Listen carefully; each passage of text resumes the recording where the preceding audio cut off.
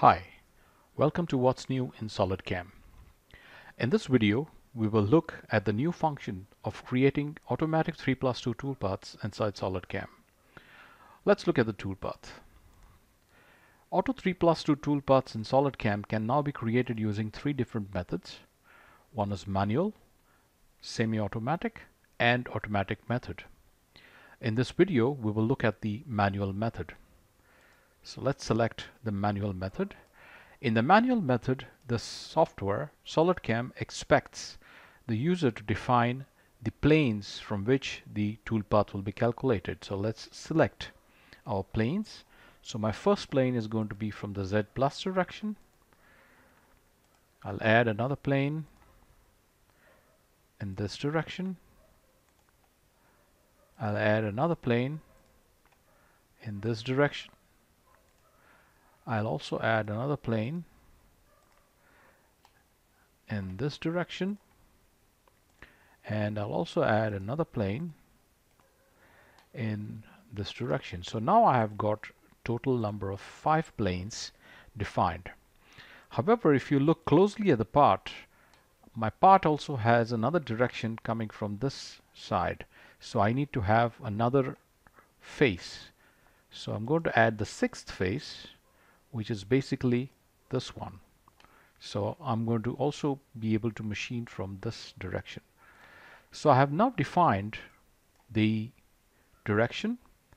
My tool is going to be a 12 diameter corner radius 1 bullnose tool. And I'm going to check against the in-process stock, the holder, as also with the machining surface.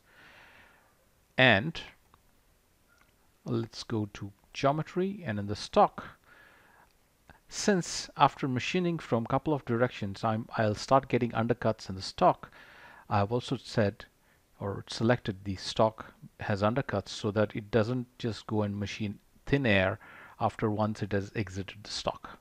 So this is all that we need to define, and of course the passes, the step down, step over, tolerance, and the other regular parameters that one would define in roughing. I'm going to save this, and we will calculate this toolpath.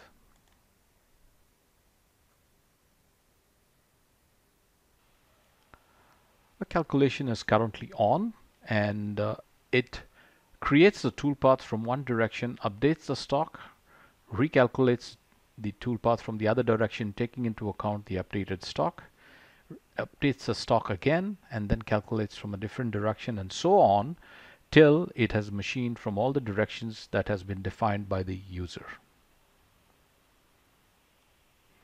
Okay, the toolpath is now ready. We'll just run the simulation. So I'll go into Solid Verify,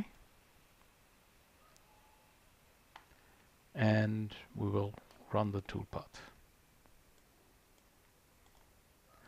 So you can see that SolidCAM tries to machine as much as possible from the main direction, which is basically the Z direction. And whatever then remains off is passed on to the other direction by the means of updated stock. So all these stock calculations are done automatically by SolidCAM and then passed over to the calculation to take the updated stock into account and then machine it. You can see that it's now respecting the directions that I asked it, or I asked SolidCAM to machine, and then finally does the machining from that direction. And you can see that the entire part has now been completely calculated using the 3+2 roughing.